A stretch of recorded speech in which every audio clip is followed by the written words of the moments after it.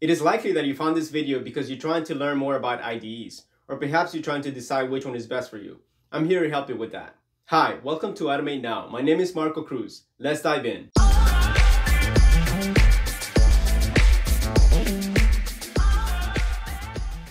Okay, so in a previous video, I used a Swiss Army knife as an example to describe what a build tool is.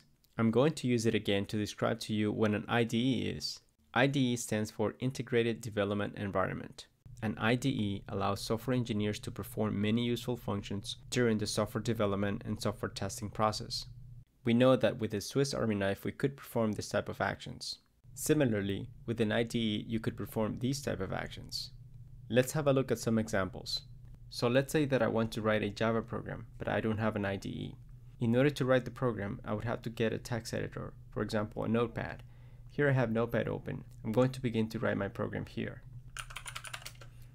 I know that I need a class, so I'm going to call this class IDE demo. Open and close parenthesis. Next, I need my main method.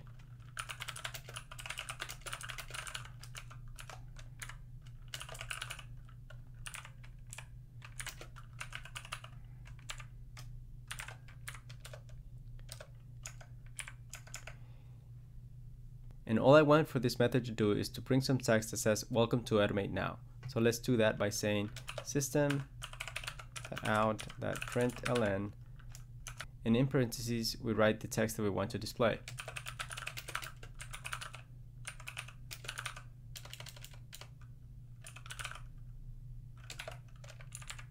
Okay, so now that I finished writing my Java program, I need to save this file using the class name.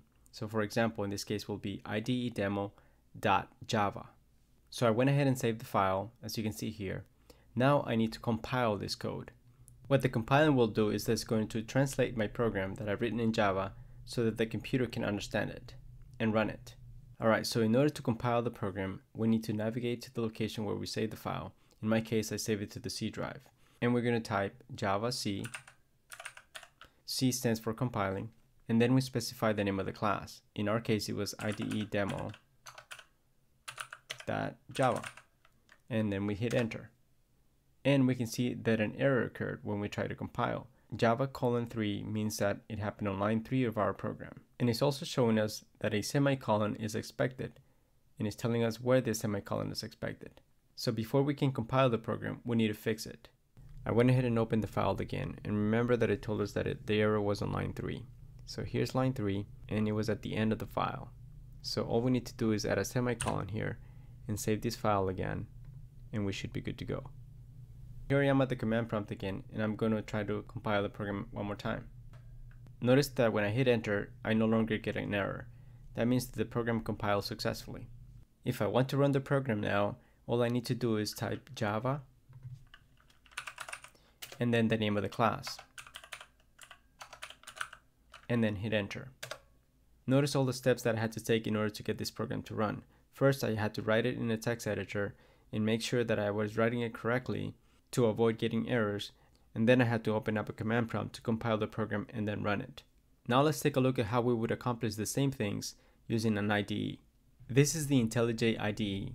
I'm going to show you how easy it is to use this IDE to write the same program. I already have a project that I have set up here, so I'm just going to go to the project and right click on the package name and say new Java class, and then I'm going to give the class the same name that I used before.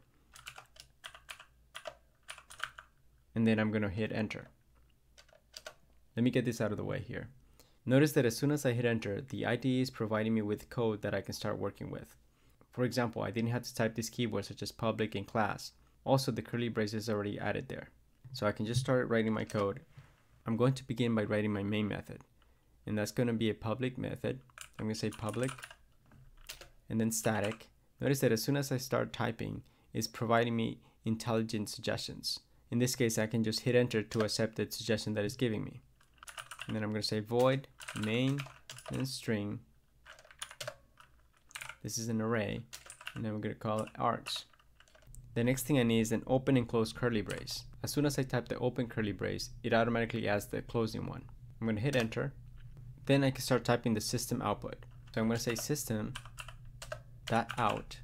dot, and as soon as I type dot, it's already suggesting me the println method. So I'm just going to hit enter, and notice what happens. It automatically adds the method name, and at the end it adds the semicolon. So I don't need to remember that I need to add a semicolon at the end. I'm just going to type the text that I want printed out.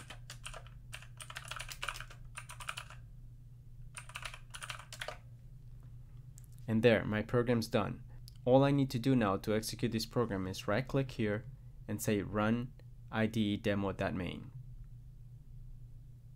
And when I hit that, and we'll see this console window opened up and it printed the text that we wanted. And there you go. That's how easy it is to write your first Java program using an IDE. And notice that the IDE took care of all the heavy work for us. It compiled and executed the code without us having to go into the command prompt to do all those things. And here we saw a few examples of how powerful these IDEs can be. It automatically generated code for us when we first created the class. And it also provided code completion by giving us suggestions as to what to type next. Let's see what else we can do here. Instead of writing all this out, system.out.println, we can simply type sout and hit enter. And notice what happens. It saves you from having to do a lot of typing.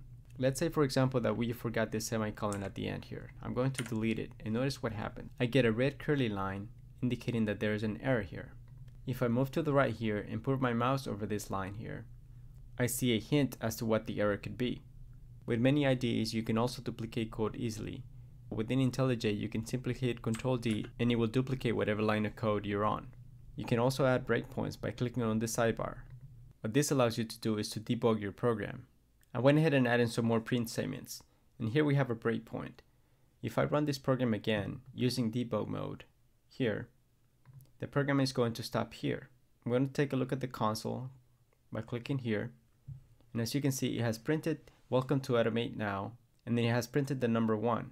Now it stopped at number 2 because I have a breakpoint. This is useful when you're trying to debug your program. If I want to continue execution, I can simply click this button and it will finish executing the rest of the program.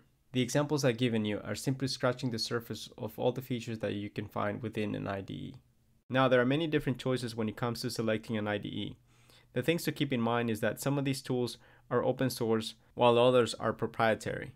Also, some are designed for a specific language. For example, Intellij has been designed for Java, and PyCharm has been designed for Python. Eclipse, however, supports many languages. Thanks so much for joining me in learning about IDEs.